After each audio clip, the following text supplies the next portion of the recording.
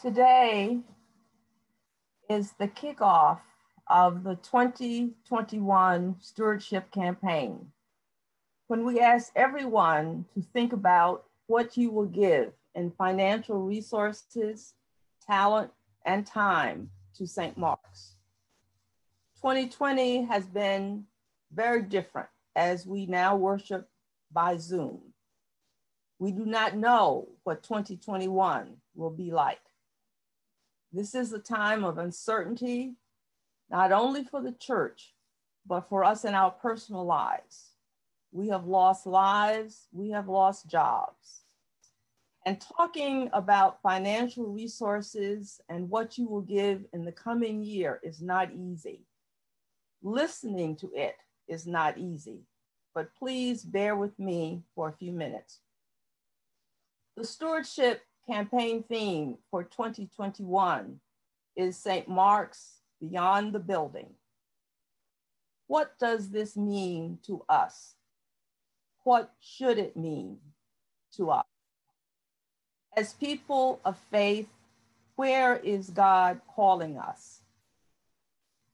There are many reasons to give to the church, and I give primarily for three reasons. First, I was taught as a little girl in North Carolina by my grandmother, who always sent my sister and I to church with an offering, one for us to put in the plate and one for her, because she frequently had to work herself on Sundays.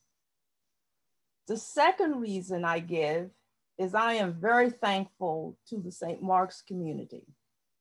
It is a very special place for me. It is family, it is community. I have been a member of St. Mark's now for 37 years. This is a very special place, and St. Mark's has been there for me on numerous occasions. Most recently during my COVID-19 experience. As many of you know, I was hospitalized for 8 days with COVID-19 and pneumonia, followed by a very long recovery. Then, the past 2 weeks, I've had to deal with shingles. But St. Mark's have been there for me with prayers, offers to help in any way possible, calls, cards, and just a general sense of concern for my well-being. And I have felt very blessed. You gave me strength at a very low point. St. Mark's to me is a place where I can build my faith, recharge my battery, and connect with a very caring community. I also have the opportunity to plug in to a variety of activities to share my time and my spiritual gifts. Because we are stronger together, with each doing a part, no matter the amount. It's what we do that matters.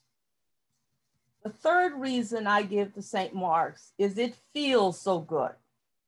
It is just so right. Maybe it's a feeling of connectiveness, or maybe it's a feeling that our giving in the larger community makes a difference in real lives. I feel blessed, and I want to share my blessings wherever I can. And I have found a certain joy in including God in my budget plan.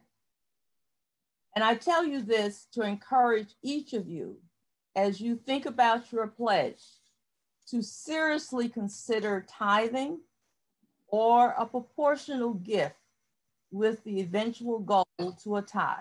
Yes, that's 10%. And I know some of you are probably saying now, Jackie has lost her mind. She must still have a temperature.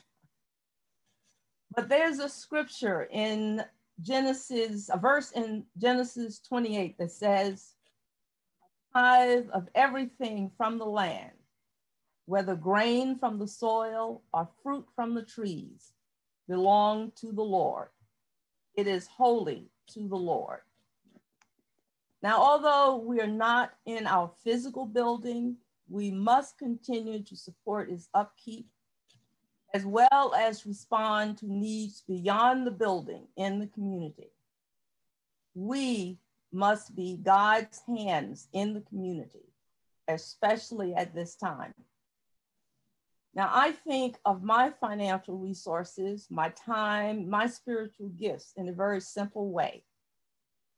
God has entrusted them to my care to invest on his behalf.